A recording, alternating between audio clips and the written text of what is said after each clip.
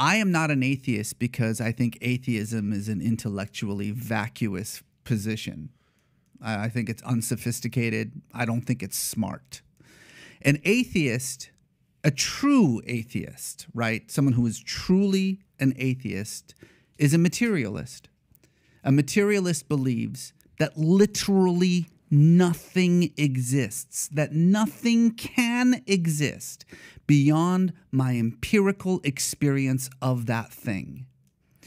That to me is the height of hubris and absurdity, right?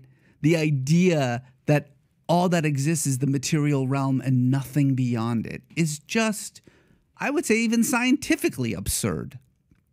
Now, what is that other thing? Who knows? Okay, let's just give it a word, because that's all the word God is.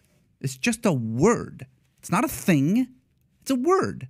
And like all words, it has 1,000 connotations. It represents a bunch of things. But in its simplest form, let's just say what we mean when we say God is that which is beyond the material realm, the thing.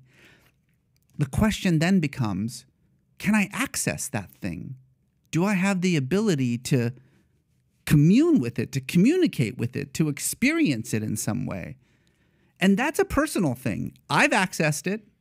I've communicated with it. I've experienced it. People who do yoga, people who climb mountains, people who surf, and yes, people who are Christians or Jews or Muslims or Buddhists or whatever can tell you a very similar story. Yeah, I'm not going to prove this intellectually. All I can tell you is that there is something beyond, and I have touched it. I have felt it. So then the next question is, do I want to know it? Was it enough that I climbed that mountain and was like, wow, and then I went back home? Or do I want to know it now? Well, if you want to know it, it so happens that there are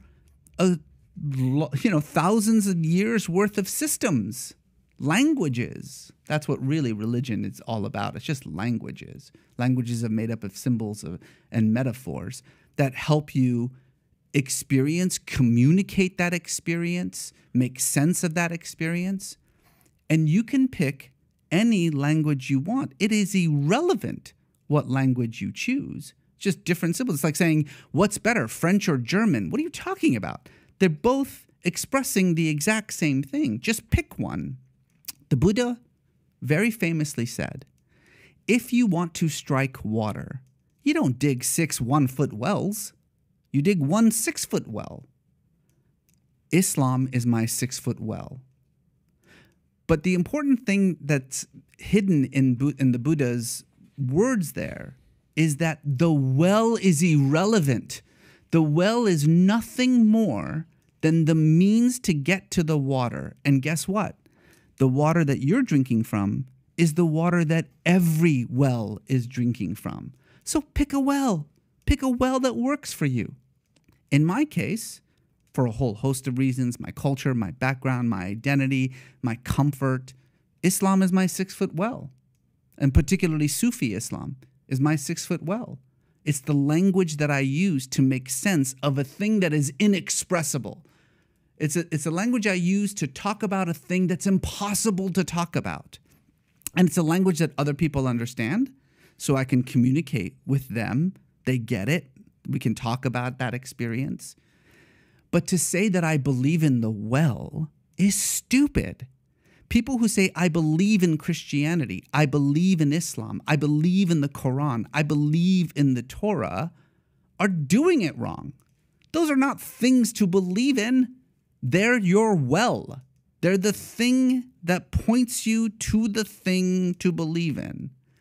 And so, as someone who wants a deep and meaningful spiritual life, who has experienced transcendence and wants to experience it more and understand it more, I've chosen this particular well.